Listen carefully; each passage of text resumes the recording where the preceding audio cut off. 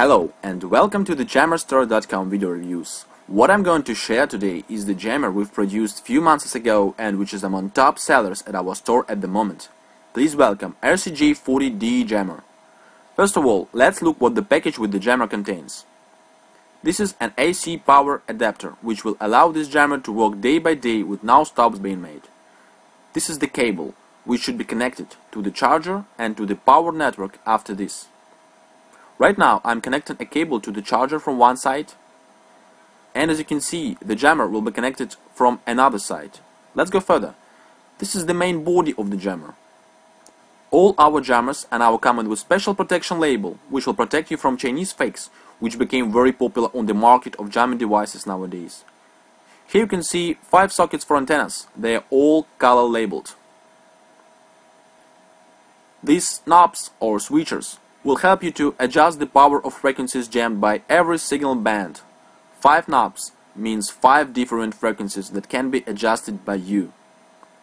5 antennas come with each package.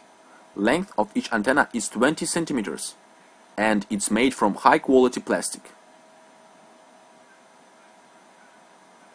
As you can see, they are also all color labeled.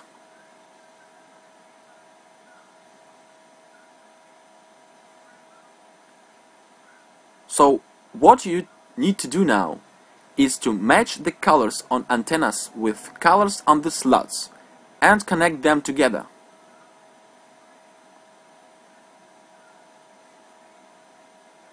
Remember, each antenna will be responsible for every particular frequency you want to jam. That's why they should be connected properly. Before first use, each socket is protected with plastic covers. So at first you need to remove them, and only after this screw the antennas.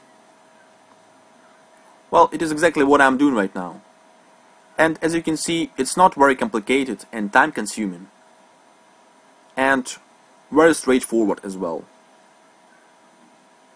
The whole installation process will take approximately 1-2 minutes, not more.